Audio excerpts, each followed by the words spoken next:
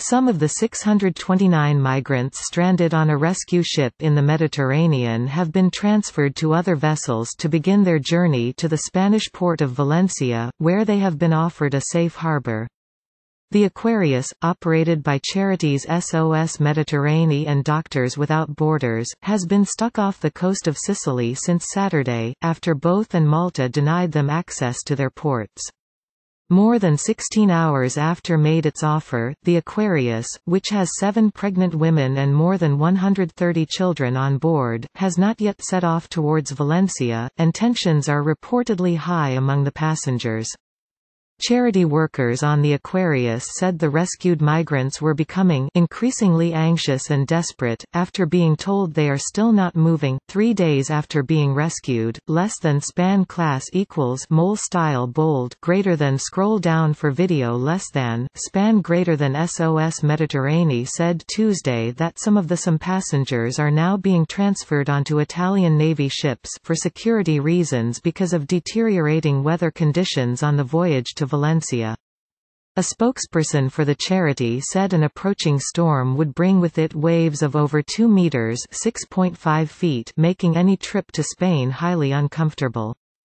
Doctors Without Borders, which has medical staff on the Aquarius, has slammed the Italian government for forcing the migrants to embark on a 4-day journey to Spain, rather than letting them disembark immediately in Italy. This plan would mean already exhausted rescued people would endure 4 more days' travel at sea. Doctors Without Borders said on Twitter, "We call for people's safety to come before politics." It added, the better option would be to disembark the rescued people in the nearest port, after which they can be transferred to Spain or other safe countries for further care and legal processing. The less than span style equals font size 18px greater than Aquarius rescued hundreds of migrants, including 134 children and 7 pregnant women, trying to cross the Mediterranean from Libya on Saturday, in a mission less than span greater than coordinated by Italy's Coast Guard, meaning the charities relied on them to find a safe port to dock in.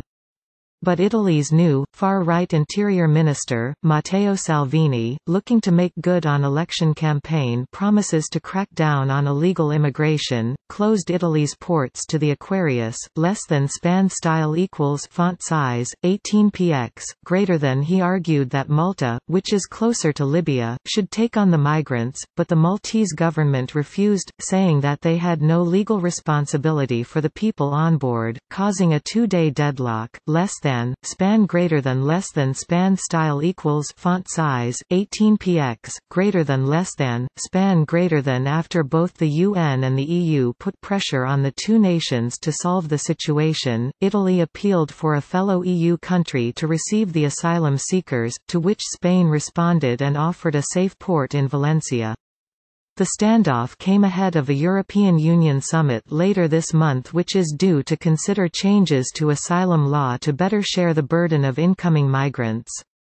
More than 1.8 million have entered Europe since 2014, with more than 600,000 arriving in Italy alone.